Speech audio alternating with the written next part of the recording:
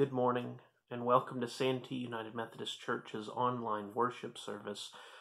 Wherever it is you find yourself, wherever it is you come together with us, whether you're in your pajamas, whether you're in your kitchen, whether you're in your backyard, we're so glad that you came to be together with us today.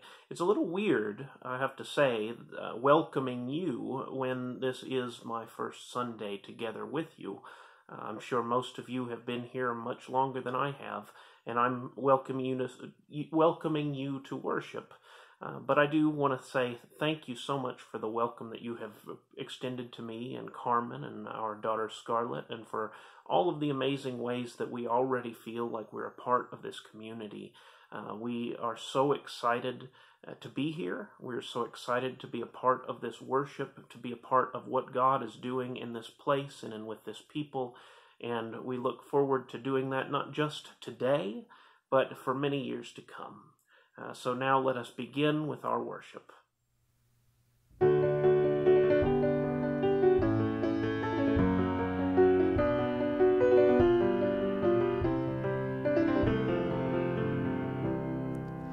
Morning has broken like the first morning. Blackbird has spoken like the first bird. Praise for the singing, praise for the morning, praise for them springing fresh from the womb. Sweet the rain's new fall, sunlit from heaven, like the first dew fall on the first grass. Praise for the sweetness of the wet garden, sprung in completeness where his feet pass. Mine is the sunlight, mine is the morning, born of the one light, Eden so plain. Praise with elation, praise every morning, God's recreation of the new day.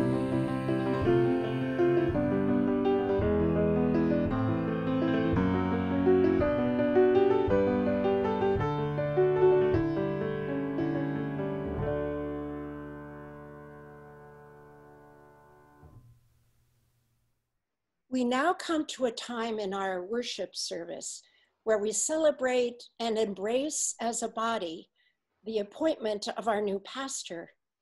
Please join in hearing and sharing these words of welcome and affirmation. Dear friends, today we welcome Pastor Jaime Pangman, who has been appointed to serve as our pastor. We believe that he is well qualified and has been prayerfully appointed by Bishop Grant Agaya. Pastor Jaime, you have been sent to live among us as a bearer of the word of God, a minister of the sacraments, and a sustainer of the love, order, service, and discipleship of the people of God. Today, I reaffirm this commitment to all of those present from this congregation. Brothers and sisters in Christ, as a people committed to participate in the ministries of the church, by your prayers, your presence, your gifts, and your service, will you who celebrate this new beginning support and uphold Pastor Jaime in these ministries? Please respond as a congregation. We reaffirm our commitment to support you with our prayers, our presence, our gifts, service, and witness. How beautiful upon the mountains are the feet of the messenger, who announces peace, who brings good news, who announces salvation. Let us pray. Eternal God, strengthen and sustain us in our ministries together with Jaime Pangman as our pastor. Give him and us patience, courage, and wisdom, so to care for one another and challenge one another, that together we may follow Jesus Christ, living together in love and offering our spiritual gifts and talents in your service. Through Jesus Christ our Lord. Amen. Amen. At this point in the litany, representatives of the congregation would traditionally make presentations of gifts that are symbolic of our new Christian relationship and the promise of this next chapter in the life of Santee UMC. Given that these unprecedented times require flexibility and creativity in honoring our traditions and celebrations, some of the gifts we offer you and your family, Pastor Jaime, may be delayed until once again we can be physically present in fellowship. Pastor Jaime, to nourish your bodies, members of the congregation will be providing welcome meals during the month of July. You will come to find that your new flock contains many talented cooks. Amen. Pastor Jaime, when circumstances permit it, you will be presented with a Methodist hymnal engraved with your name, and in which members and friends of this congregation have indicated their favorite hymn by signing the page on which it is located. Amen. Pastor Jaime, once a design has been selected and approved, we will present you with a new stole that signifies your ordination, as we ask you to guide us in the word and to share God's grace, love, and forgiveness through the sacraments. Amen. Pastor Jaime, together we share this blessing with you. I invite those of you who are listening to raise your hand as you join in these words of blessing. The Lord bless you and keep you. The Lord make his face to shine upon you and be gracious to you. The Lord lift up his countenance upon you and give you peace. Amen. The peace of the Lord be with you always. And also with you. Amen.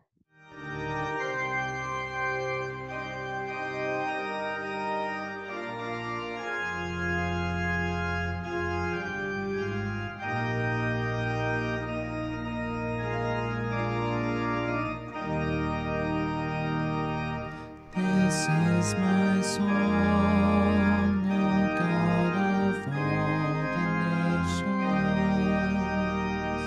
a song of peace for lands of fallen mind.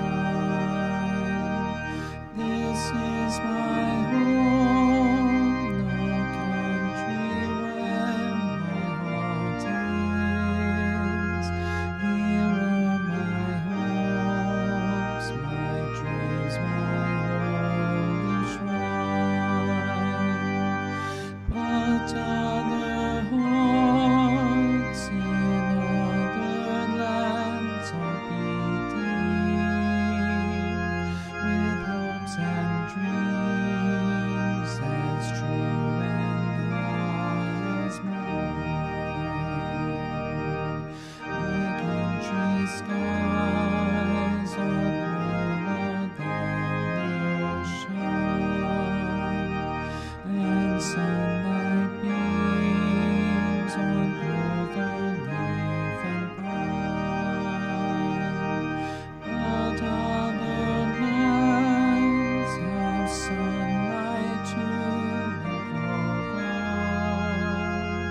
and skies are everywhere as blue as mine. Oh, hear my song, thou God of all the nations, a song of peace for their land and for mine. This is my prayer.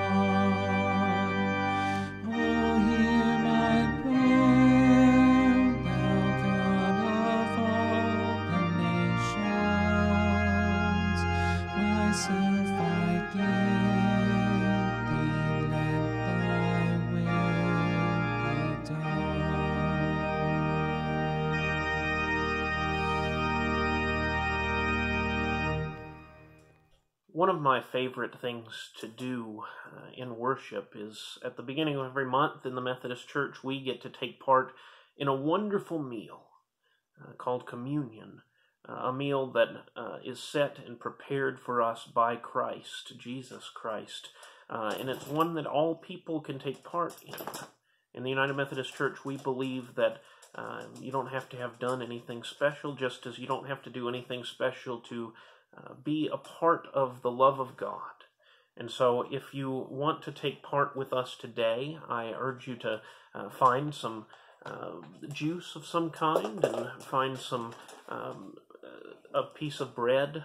As I'm in the process of transitioning, it's really going to be an interesting experience for me with a piece of bread and a little bit of juice that I have available. But I hope that you will join me in this meal as we can't do it together, but we will do it knowing that there are people around us that are taking part in it all over the city and across the world and across the country, and this meal brings us together in Jesus Christ. We will begin by confessing our sins. Christ our Lord invites to this table all who love him, who earnestly repent of their sin and who seek to live in peace with one another. Therefore, let us confess our sins before God and one another. Let us pray. Merciful God, we confess that we have not loved you with our whole heart. We have failed to be an obedient church. We have not done your will. We have broken your law. We have rebelled against your love. We have not loved our neighbors, and we have not heard the cry of the needy. Forgive us, we pray.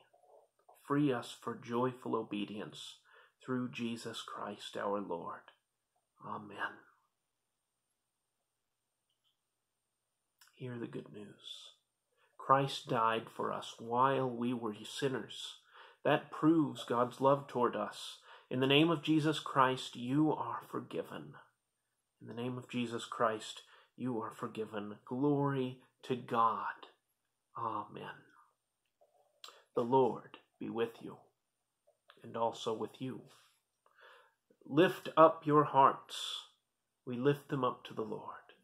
Let us give thanks to the Lord our God. It is right to give our thanks and praise. It is right, and a good and joyful thing always and everywhere to give thanks to you, Father Almighty, Creator of heaven and earth. You formed us in your image and breathed into us the breath of life. When we turned away and our love failed, your love remained steadfast. You delivered us from captivity, made covenant to be our sovereign God, and spoke to us through the prophets. And so, with your people on earth and all the company of heaven, we praise your name and join their unending hymn, Holy, holy, holy Lord, God of power and might.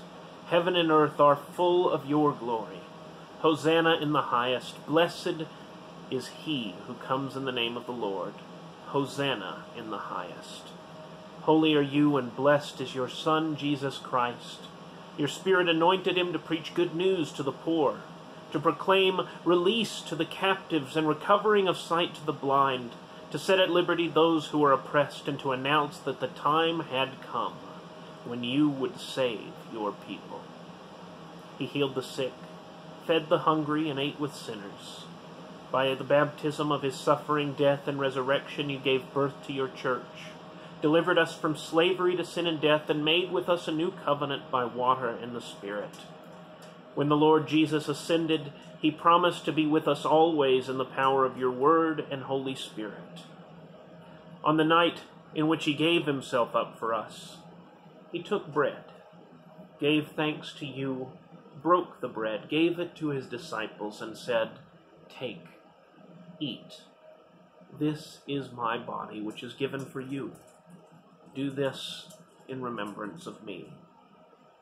Likewise, when the supper was over, he took the cup, gave thanks to you, gave it to his disciples, and said, "Drink from this, all of you. This is my blood of the new covenant, poured out for you and for many for the forgiveness of sins. Do this as often as you drink it in remembrance of me.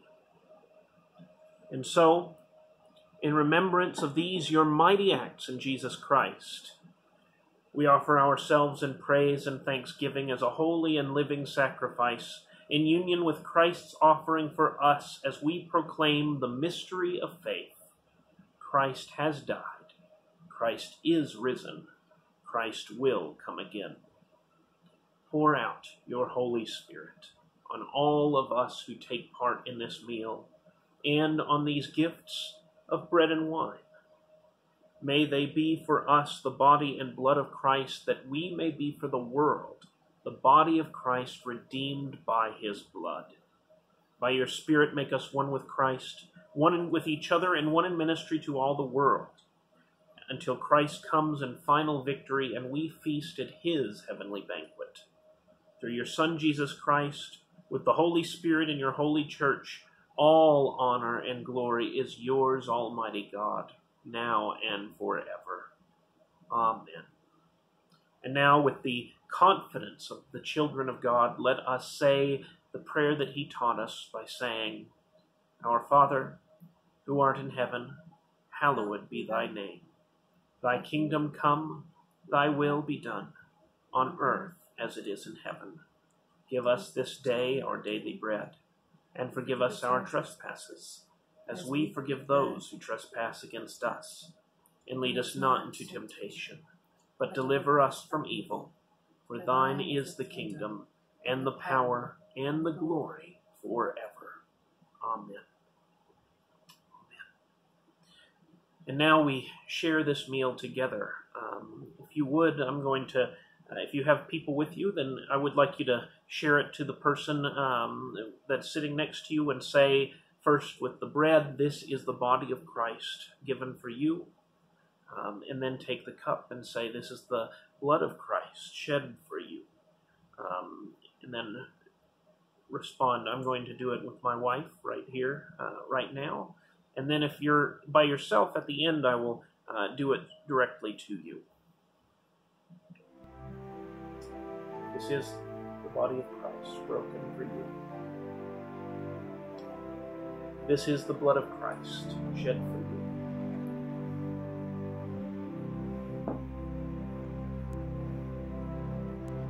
The body of Christ broken for you. Thanks be to God. Blood of Christ shed for you. Thanks be to God.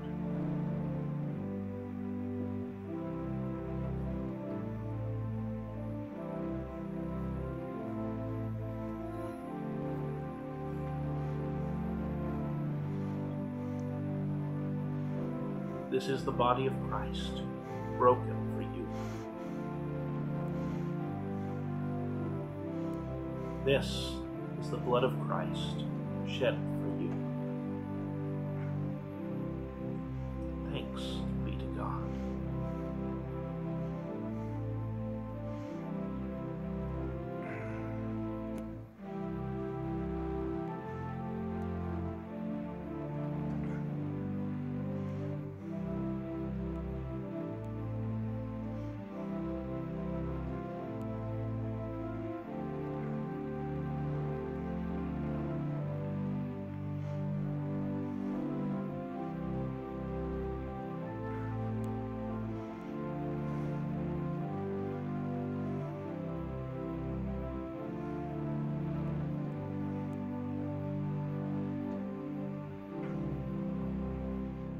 Good morning. My name is Lee Wilson. This morning I'm reading from the Hebrew Bible, from Joshua chapter 1, verses 1 to 6, and I'm reading from the New Revised Standard Version. This is God's commission to Joshua. After the death of Moses, the servant of the Lord spoke to Joshua, son of Nun, Moses' assistant, saying, My servant Moses is dead. Now proceed to cross the Jordan, you and all this people, into the land that I am giving to them, to the Israelites.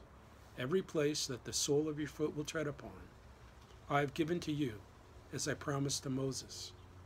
From the wilderness and the Lebanon as far as the great river, the river Euphrates, all the land of the Hittites, to the great sea in the west shall be your territory. No one shall be able to stand against you all the days of your life. As I was with Moses, so I will be with you. I will not fail you or forsake you. Be strong and courageous, for you shall put this people in possession of the land that I swore to their ancestors to give them. May God add a blessing to the reading of his word. God bless you all. Amen. I want to start today's message by giving thanks.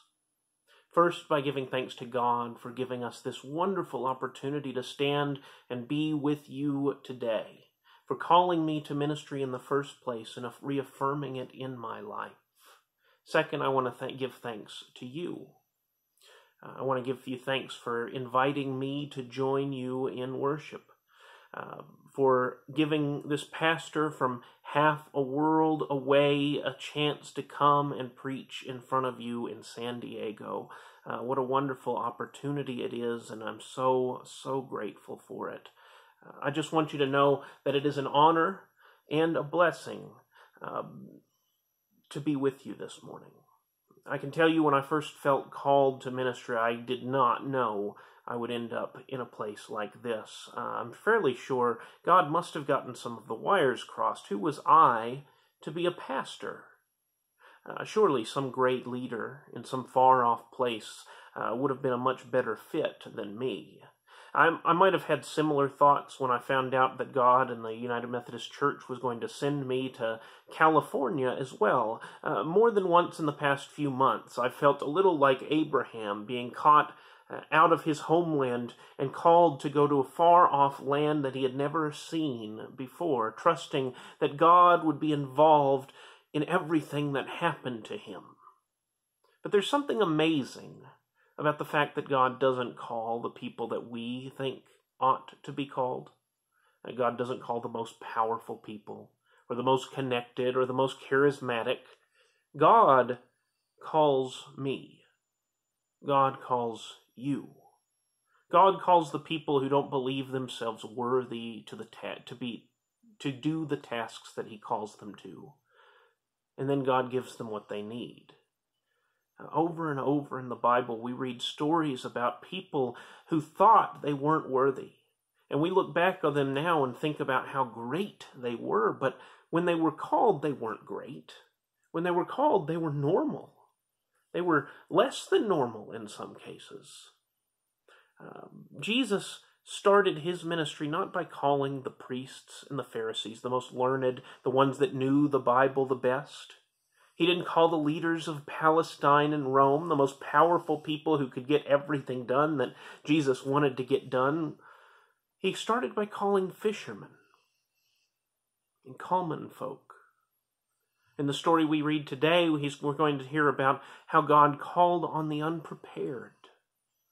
And for me, all of those stories are wonderful sources of hope. Okay, it wasn't at first, I'll admit. When I realized God was expecting me to preach every Sunday, my first inclination as an introverted person was to think, yeah, you got the wrong guy, God. But it has come to be something wonderful. First, that God knows us better than we know ourselves sometimes. But second, that it means that we are all special, that we are all useful, that God knows that we are all worthy. A word that we used to use in the first church that I ever was the pastor of was the idea that every person is a cogpow, a C-O-G-P-O-W, which stands for a child of God and a person of worth. We all of us, I don't care who you are and what you're doing and where you're listening to me today, you have worth. And in a way, we're celebrating that this Sunday more than any other. That special truth that every person has worth. After all, that truth is the one that our forefathers were willing to sacrifice everything for.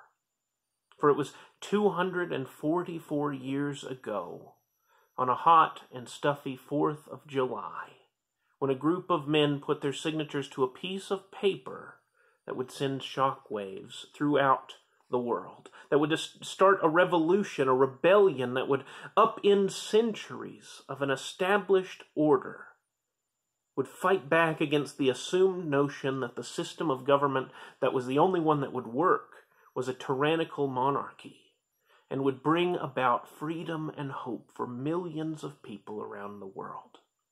Of course, we all know this piece of paper as the Declaration of Independence. And for the men who signed it on that first 4th of July, it was a momentous occasion, not just because they knew the power of the words to the things that they were signing, but because by adding their names to it, they knew they were getting ready to make a huge sacrifice. Over the course of the next few years, thousands of people would die in what became known as the Revolutionary War.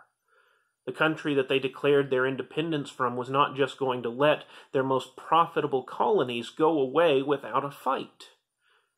They were going to try their best to keep them. And the most wanted people would be the ones who signed that document that started it all. Most of the signers ended up losing sons, property, family, losing stature and influence. They lost friends and relatives who believed that what they had done made them traitors and vile rebels. And in a few cases, the signers lost their lives. But if you were to ask them, I would imagine that most, if not all of them, would have, if they had been given the chance to reevaluate their choices, would have still made the same one, because the reasons behind all of their efforts were more important than even their lives. They signed to free themselves from an oppressive government. They signed to bring about the ideals of liberty to a world that had forgotten what liberty really was. And most importantly, at least to me, they did it to remind themselves and the world that we have sacred worth. As their declaration states, we hold these truths to be self-evident. That all men are created equal, that they are endowed by their Creator with certain unalienable rights, that among these are life, liberty, and the pursuit of happiness. Now, you see, King George didn't believe those truths were self-evident at all. Most of the world at that time didn't believe that those rights were self-evident. To him and to the world, all people were really subjects of the realm. They were owned by the state and therefore by him. They didn't have any sacred worth beyond the worth that the king granted to them. But I think that those signers understood something more powerful, more true, that through God all people have sacred worth, and that their worth was given to them not because they did something special, but because God gave it to them freely. He had imbued all of creation and all of the people in it with unalienable rights that could not be taken away by any king or worldly authority. That they and we are simply loved because we are.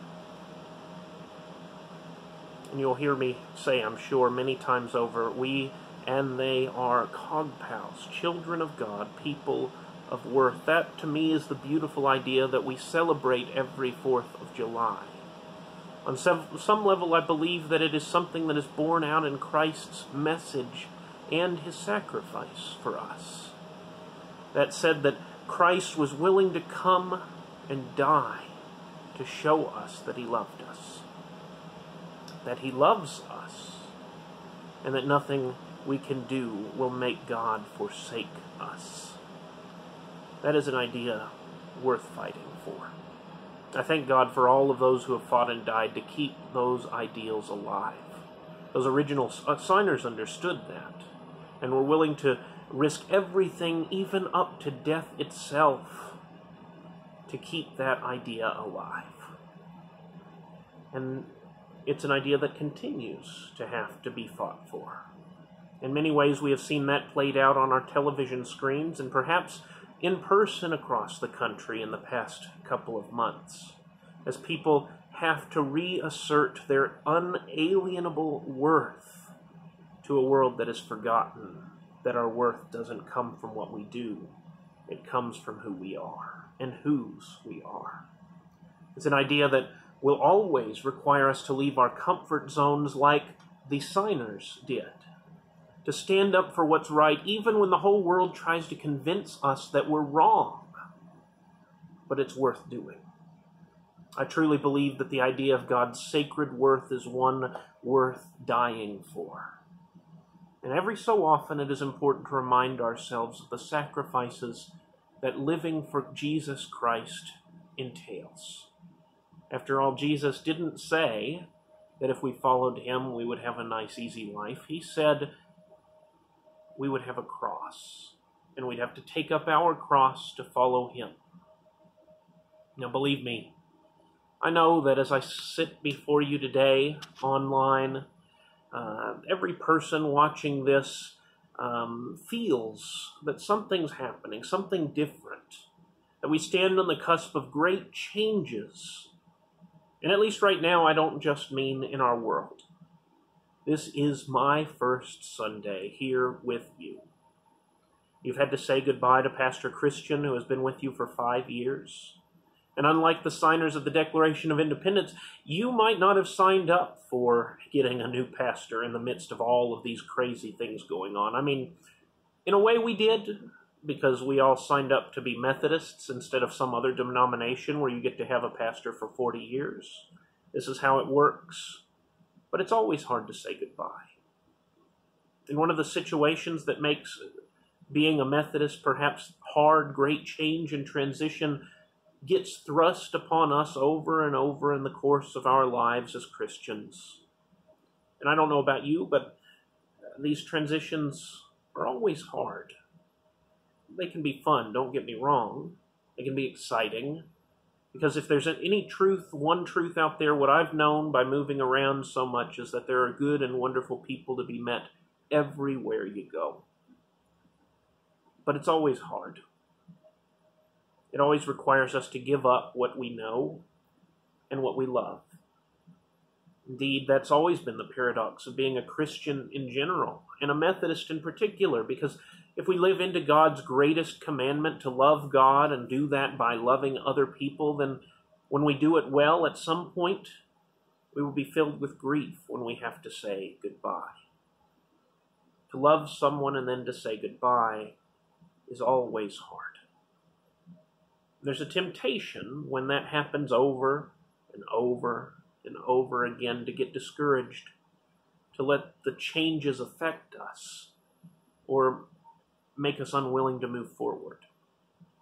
And yet that is exactly what God calls us to do, which is why I wanted to talk today about this passage from the beginning of the book of Joshua. Because the truth is, we find ourselves in a situation very similar to the one that Joshua and the Israelites found themselves in. As verse 1 of the first chapter of Joshua points out, the Israelites were faced with a deeply profound change to the way that things worked for them. For 40 years, they had known one ruler, one leader, Moses. He wasn't just a leader, though.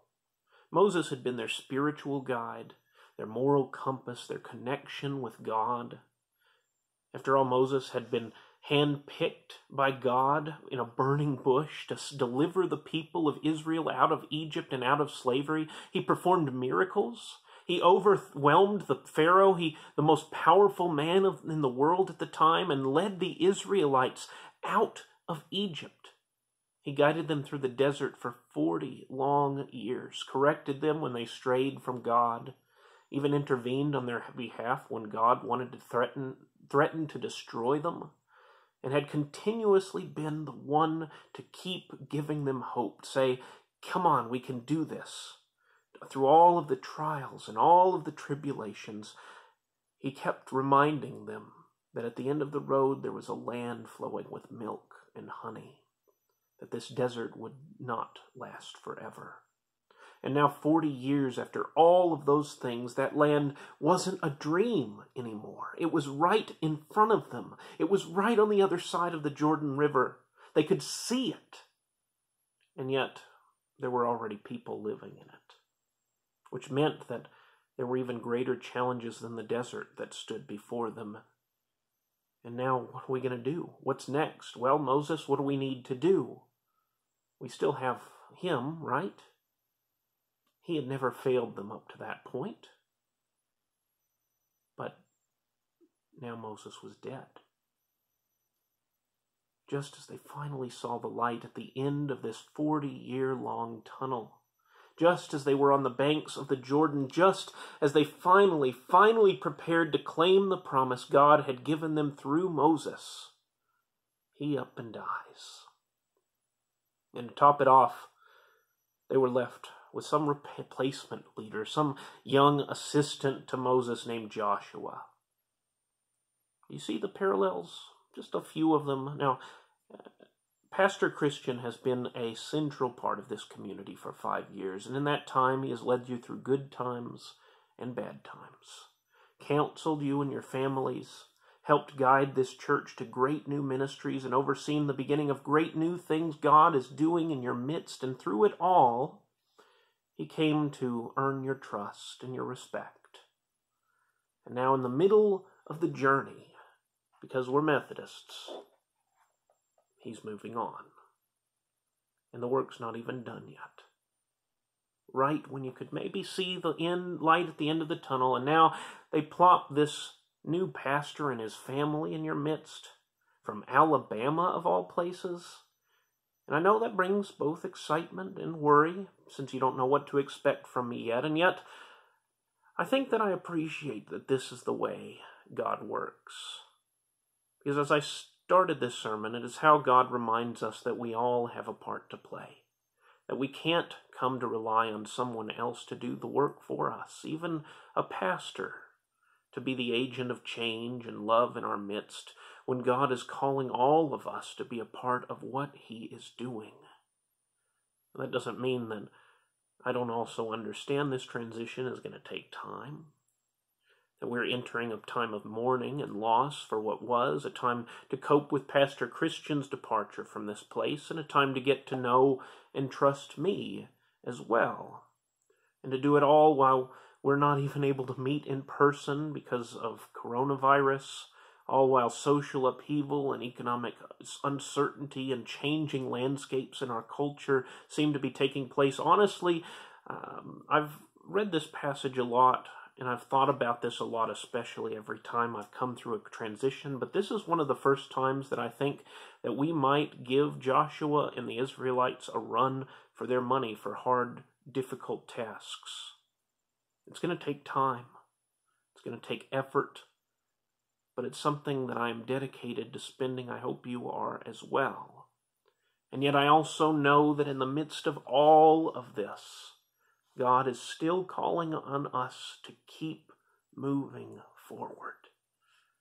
At times, the way that God does it might even seem harsh. I mean, look again at verse 2. When God addresses Joshua for the first time, he says, "My servant Moses is dead. Now proceed across the Jordan." I guess they were lucky God added a period between those two sentences, and yet it points to the difficult position the Israelites found themselves in on that Jordan River. I'm sure they would have appreciated the chance to spend a long time mourning the loss of Moses. But there was still so much to be done, and the longer they stood on that Jordan River, the longer the people across the river had to prepare for their coming. And so they couldn't just stand and mourn. They had to move forward and mourn. Therefore, God reminds them in verse 2 that this is no time to let up. It's no time to forget the task at hand. In fact, it's time to step up their efforts. And that's true of us here in Santee as well. For our call from Jesus to go forth and make disciples to the entire world is one that will take as long or as short as we want to make it. And it is no less daunting of a task than the ones that the Israelites faced, but that doesn't mean we're starting blind either. Much like the Israelites who had learned and listened to God through Moses for 40 years, so too are we ready to face these trials with all that Pastor Christian prepared us for. We're not flying blind, but we are on a path that God has prepared, and God is taking it with us. I understand that Santee United Methodist has adopted a vision through which God is guiding us to be better Christians and a better community. It says to be a community of Christ that reaches out, accepts all people, and transforms lives. That you want to be a church with a purpose, not a church with programs. And that I've also heard of the many great ministries and opportunities through which God is reaching out into the community and beyond, and God is using the people and the ministries here to accomplish those goals, to make disciples of the world, to help all people come to know they are worthy of love, worthy of belonging, worthy of dignity, cog pals, because through Christ that is what we know to be true. And similar to them, God comes to us now with a daunting message. Just as he said to them, your servant Moses is dead. Now go across the Jordan. He says to us, Pastor Christian is moving to La Mesa. Now continue to make disciples of Jesus Christ, that together we might change the world. The only concern, one shared by God in this passage, is that if we get too preoccupied on the struggles of transition, we might lose the more important focus that God's working in our midst. And believe me when I say that I understand it's much easier to say this than it is to actually live it out. I've lived through a lot of transitions like this in my life, growing up a military brat, becoming a pastor, and while it's not always bad, it's never easy. But here's the greatest news of all. No matter what happens, we are promised we don't take this path by ourselves. For after giving the Israelites an extremely difficult task and calling on them to move to the next phase of their journey, perhaps before they were ready to do it, he then says, as I was with Moses, so I will be with you. I will not fail you, and I will not forsake you. So be strong and courageous, for you shall put this people in possession of the land that I swore to their ancestors to give to them. And that is the glorious good truth. God goes with us, no matter what. So there's nothing we have to be afraid of. For if we stay true to the God and Savior whom we serve, if we stay true to the work of loving God by loving our neighbors, and if we continue with all that we have to make disciples of all the nations, then I know that God will be there with us when we see his kingdom brought to earth. I know that God will bless us and God will do it abundantly. So let us, as we continue and begin this work together, let us stay true to the mission God has given us, and let us do it together in love. I look forward to it. Amen. Let's pray. Lord God, you are present with us today and every day. We seek to stay close to you and see you in everything we see, say, or do. God, we pray for our country in this time of challenge and change. Give us the wisdom to honor our fellow citizens through our actions and our words.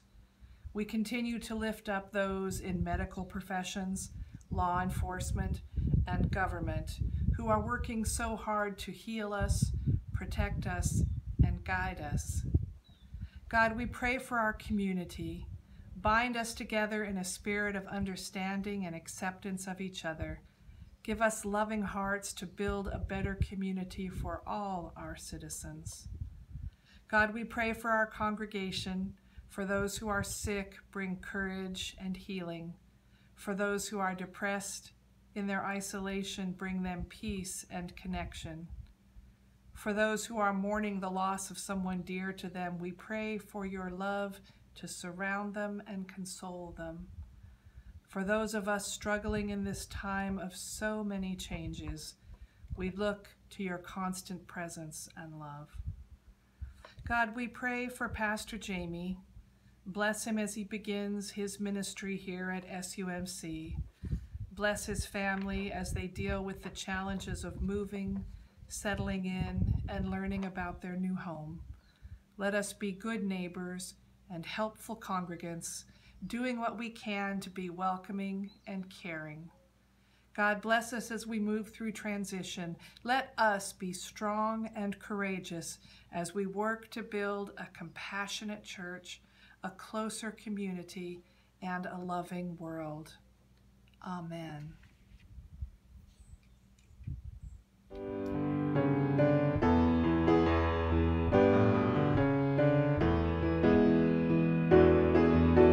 Shine, Jesus, shine, fill this land with the Father's glory. Blaze, Spirit, blaze, set our hearts on fire.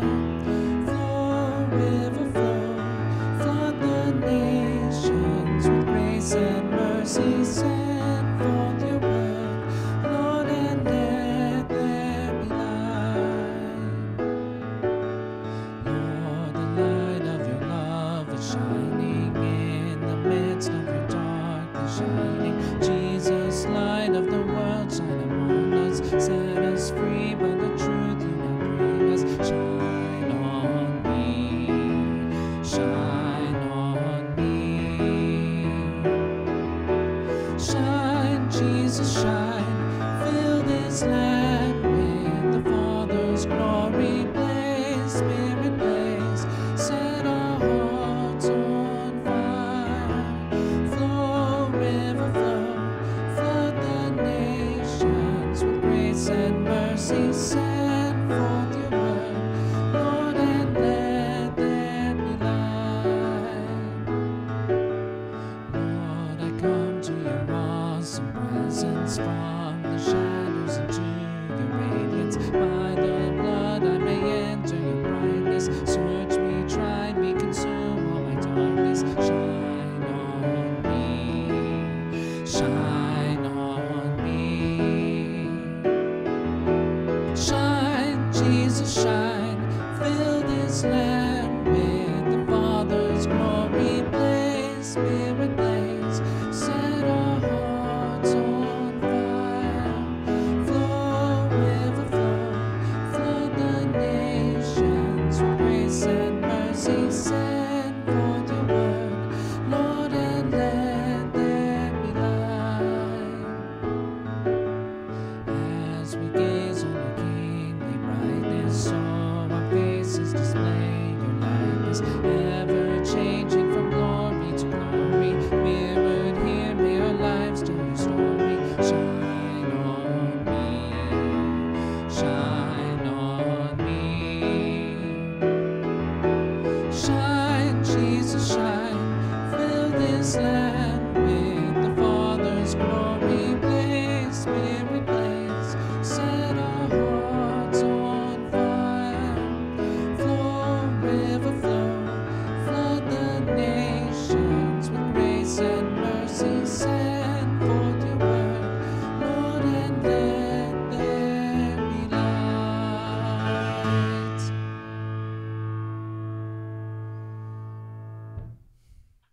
And now, as you go forth into this day and into this week, I want to leave you one more time with the words from Joshua. The words of God that come from Joshua, as he says, "As I was with Moses, so I will be with you. I will not fail you and I will not forsake you, so be strong and courageous." Amen.